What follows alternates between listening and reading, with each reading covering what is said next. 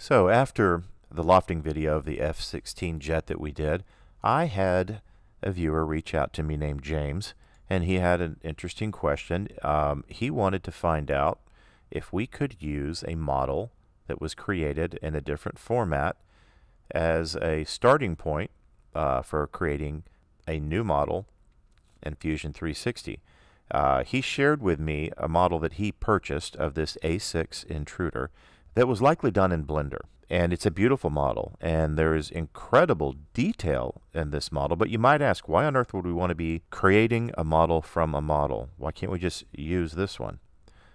Well, the problem is this is what you would call a manufacturing model. This model is perfectly good for fabricating, for maybe 3D printing, for doing whatever, but it's not necessarily editable in the way that we would need to be able to edit a model to make a flying, workable plane. And that's what we do on this channel. For example, you can see in here the inlets for these turbines stop, right? There's nothing there. We need this model to work. Also, if I was to run and do a section cut through this, I'm going to go up here to Inspect, Section Analysis. I'm going to click this longitudinal plane and hit OK. And what do we see? We see a shell.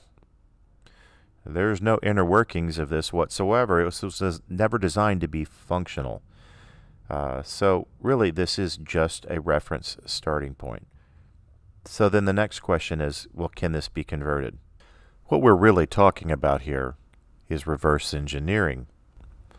There are some tools in Fusion 360 for doing this. When I import this model, it is an OBJ format. It's seen by Fusion 360 to be a mesh, and there's a robust tool set for editing mesh files within Fusion 360. Unfortunately, though, by their very nature, mesh files don't carry with them some of the original design geometry or math. For example, where a Fusion face or solid can contain quite complex, mathematically correct organic curves that can be manipulated, what you will find in a mesh is faceted approximations. These facets can be quite small and render a model that's usable for most fabrication applications, at least at the scale of work they were originally intended for. But they're very difficult to edit correctly and tie in to new geometry. For something as complex as this type of model, we need to work with a native editable format. Now, Fusion gives us some great tools to be able to extract just the amount of data we need from these types of models, just for that purpose.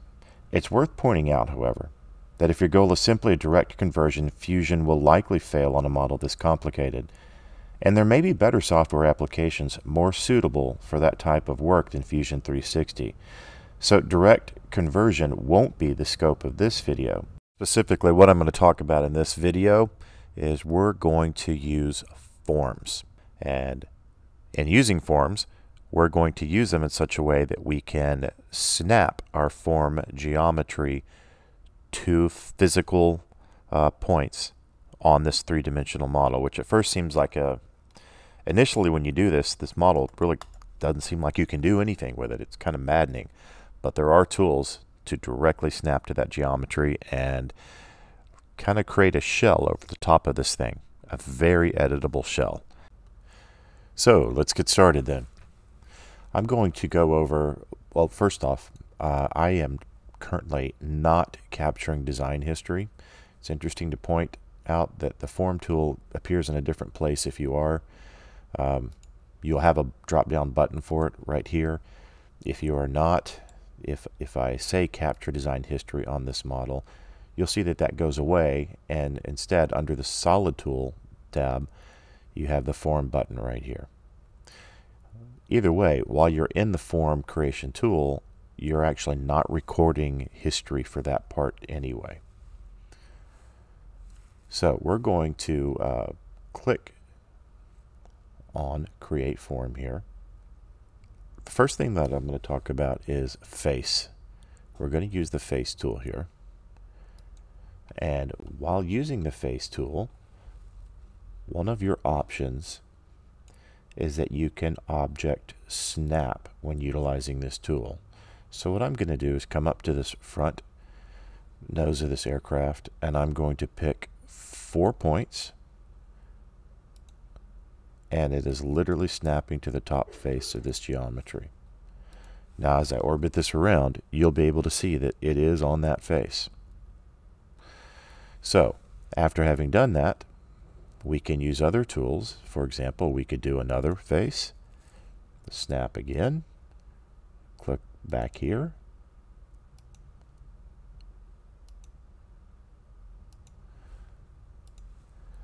and then we could use the modify bridge tool to bridge between one to the other. And right here I'm going to say select, make it a single face.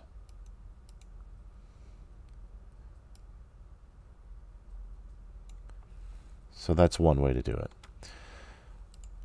The next way we are going to do this is we're going to edit one of the edges. I'm going to go to the modify tool, and let's just say as a different option, say I want to create a new face. So as I move this, I'm going to hold my Alt key down and create a new tab. And let's create another new one below that. And then let's say maybe one more below that. Now I could sit here and work to try to get these placed into position as best I could, but I'm going to show you a quick cheat where I'm going to double click on this entire piece, and I'm going to modify, and I'm going to select pull. Now you might want to assign a shortcut key to this because you will want to use this often. By default there's not one. I assigned Shift.P in order to do that by changing the keyboard shortcut right here. So when I click on this, all of these vertices are highlighted because by default it's selecting 14, and the target selection I currently have set to auto.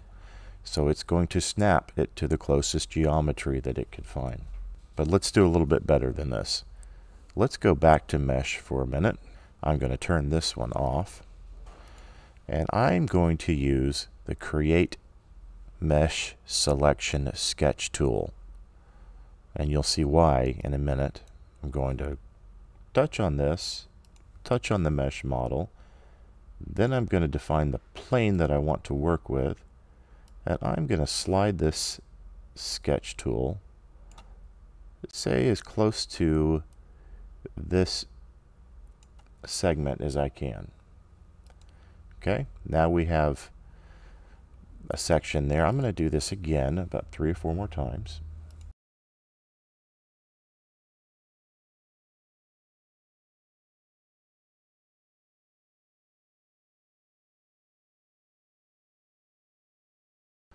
As they currently sit, they're not particularly usable, but you'll see that we have sketches here. Now I'm going to use a tool to clean this up because see, I don't want the tessellations that these section cuts just made.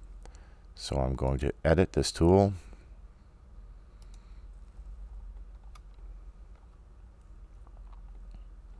and under create I'm going to select the option fit curves to mesh section.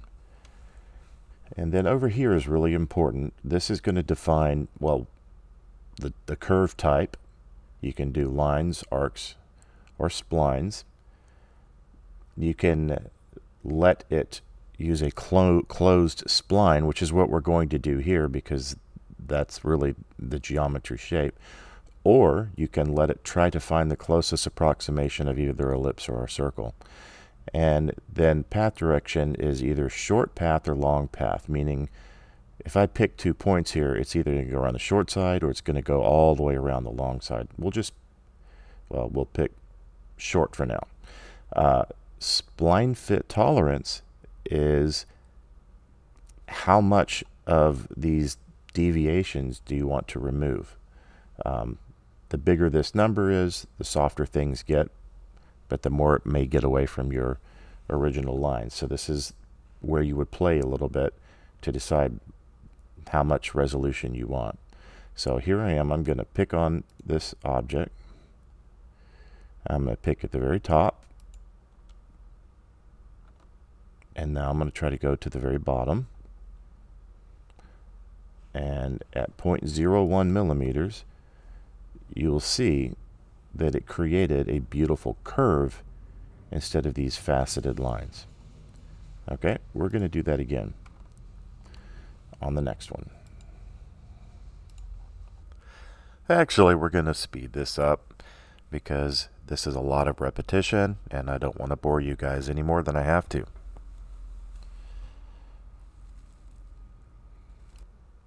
Alright, now that I have these defined, it would seem like we're just going to do a loft, and in fact we are, but we're going to loft with a mesh this time. We're going to loft with a form this time. So now these are selectable, and they're very beautiful approximations with nice organic curves.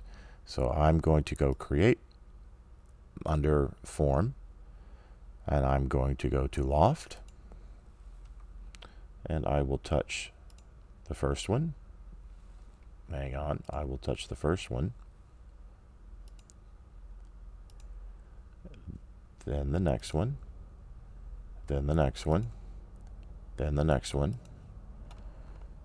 And what you can see that we've now created is a skin over the top of this thing that's highly editable and is about as close to stealing the original geometry as you can.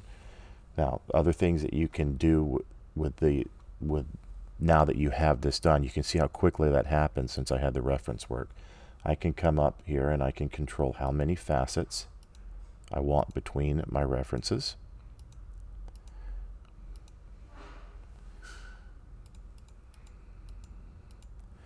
And in both directions. We can make more of them this way or less, and you will see how the mesh tool is doing its best to keep this geometry.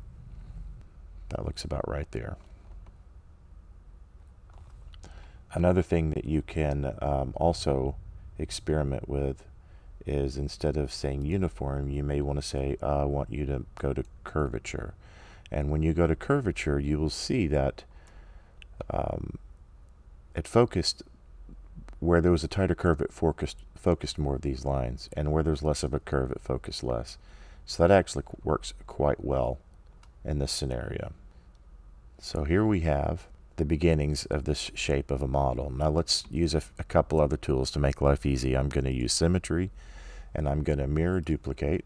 I'm going to touch on that mesh that we created, and I'm going to use a mirror plane right here and tell it to weld the seams.